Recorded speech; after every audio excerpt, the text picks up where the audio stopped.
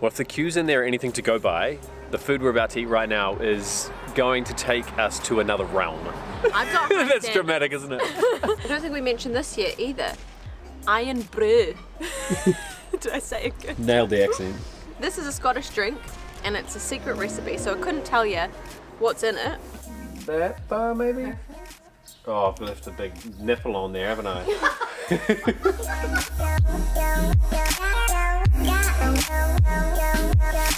I think we might have to apologise right now for what is going to be a video that I think might make you quite hungry. Yeah. So this is, I'm just trying to think, maybe we've made 5 or 6 videos in Scotland so far, and the food that we've had has almost surprised us, I think, maybe as much as the beaches and the coast and the beauty. I think so too. Not only the food, but the service as well. Quite hard to capture that on a vlog because you don't want to stick a camera in somebody's face. That's while true. They're doing their job. But the service and the welcoming people have been out of this world. Everyone is so lovely, especially with a Scottish accent. There's something about it that's so a lot more charming. Yeah. Right, today is going to be a huge food day though. Can you remember everything that we've got planned? Starting off the day at a famous chocolate shop, and then it will be famous fish and chips. I feel a theme coming on. Yeah, the famous words. And then a local distillery, and then we'll finish off the day with a really, how would you describe it? It's like a 6-course. We'll take it up, taking it up a gear, isn't it? Yeah.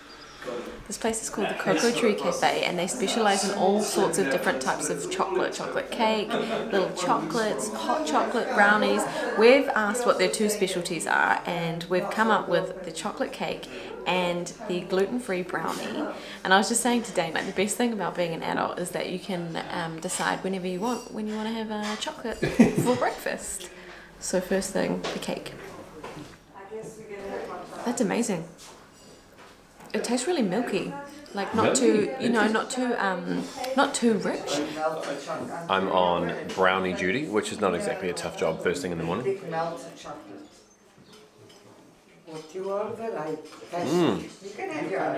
I haven't tried the cake yet, but this is rich.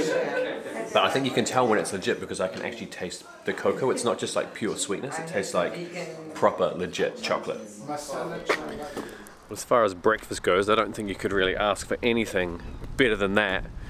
It was absolutely delicious. Chocolate to start the day though was never going to be a challenge.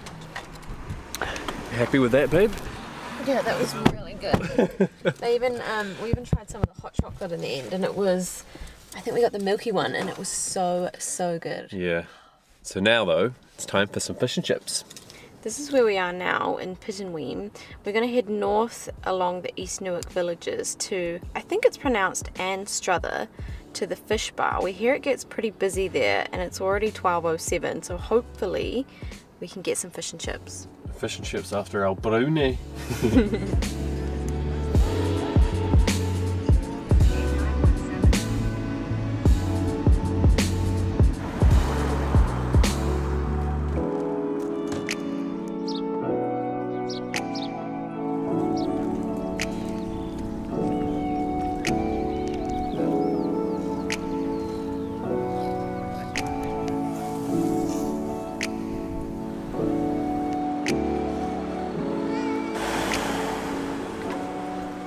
You can tell when you've made it here. You can smell when you've made it here. This actually is a legit little fishing village. A few that we've been to in the last couple of days, I feel like we've sort of called fishing villages, but they probably weren't functioning anymore like they were. Yeah, this absolutely is. We've just pulled up now to, this is the award winner takeaway of the year, 4 times best in Scotland. Ooh. I'm making it seem like I know that, but I'm literally just reading the sign as we cross the road here. Anstruther Fish Bar.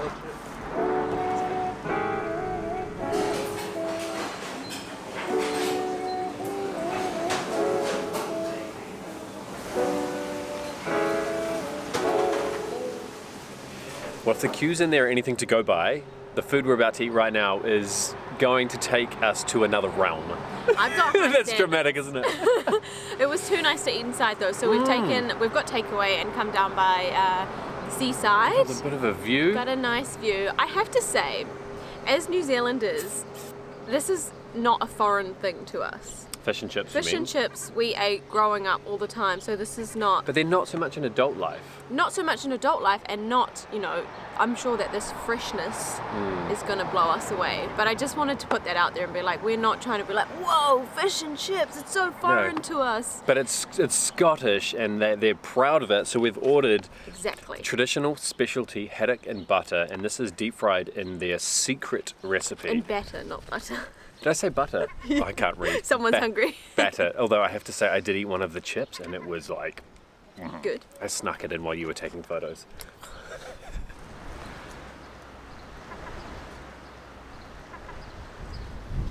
This is our little seaside picnic. Well, not little, we have a lot of food here. There's a lot of food. Chips, fish and chips. I don't think we mentioned this yet either. Iron brew. Did I say it good? Nailed the accent. This is a Scottish drink.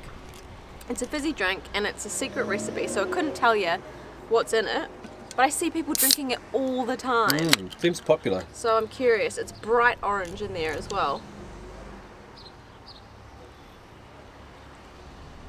Ooh. So it kind of tastes a little bit like a combination between Fanta and candy floss. Now, I'm just going to go by hand. This is raw. Some people are going to be like, dude, don't pick it up with your fingers, but I just feel like... That's how you eat fish and chips. It feels like the right thing to do. Mmm. Oh, yeah, that is really nice. I normally find with fish and chips like this that the oil or the crispiness or the batter just kind of overtakes the flavor of the fish. And I actually love fish.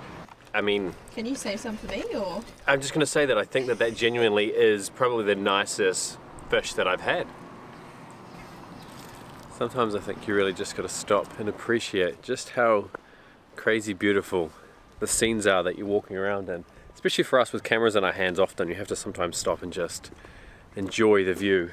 We've got about 2 or 3 hours now before we go into the Tayport Distillery.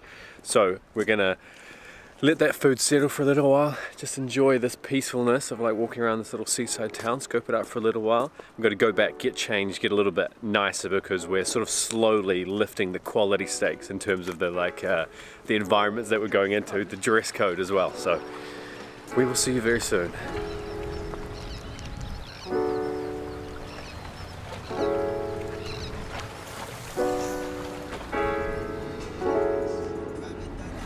We've just made it to the Tayport Distillery. We're doing a little bit of reading before we got here because we wanted to be a little bit clued up about what they do.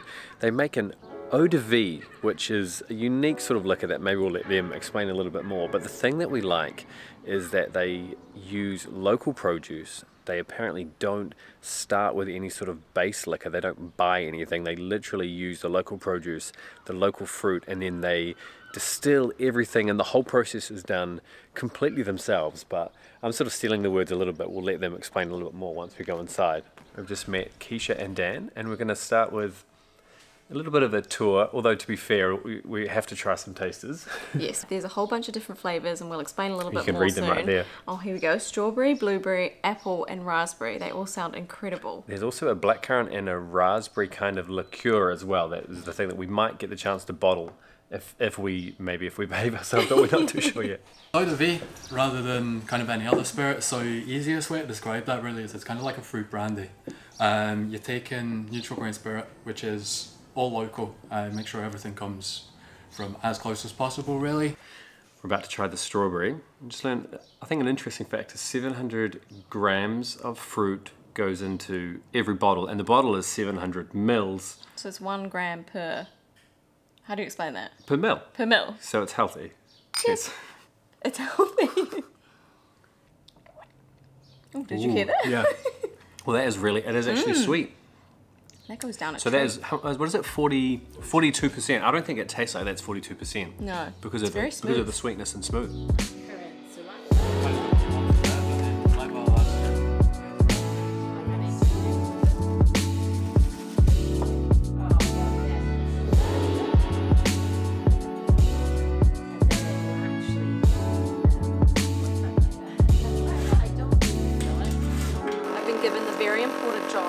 Bottling the blackcurrant liqueur.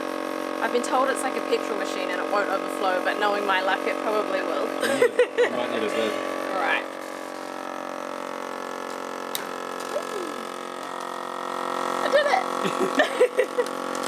Okay, so now we've put on the tear strips, and we're going to try. This is awesome. I'm going to put wax on down to about here, and then the tear strip is what allows you to pull it out. So I don't know, that far maybe. Perfect. And just spin. Spin. Yeah. And that's. So it's just getting off the excess, which is. Oh, I've left a big nipple on there, haven't I? And then I'm going to take the stamp, which is a bluebird. Yeah. I might have left that too long. So I press hard. That would make work. There we go. Nice.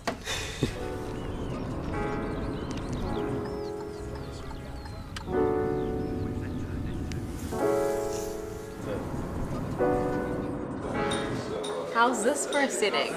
We've just arrived at the Newport restaurant. We're going to be having a 6-course tasting menu. We've had a welcome drink on arrival, a glass of what looks like champagne. Had our first kind of like taster put down in front of us, and I can't get over this view. Cheers.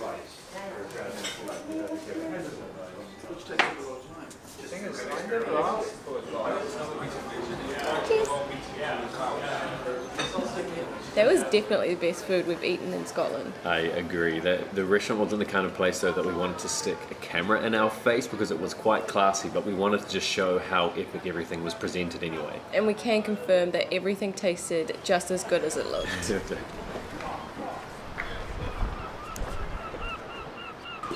Not to your taste, that's mine. I feel like I'm gonna have to go fight that person on the wherever they were. Well, I'll be there fighting as well because I think this is brilliant. Oh my god, it is. It is so tight. Oh. Wow.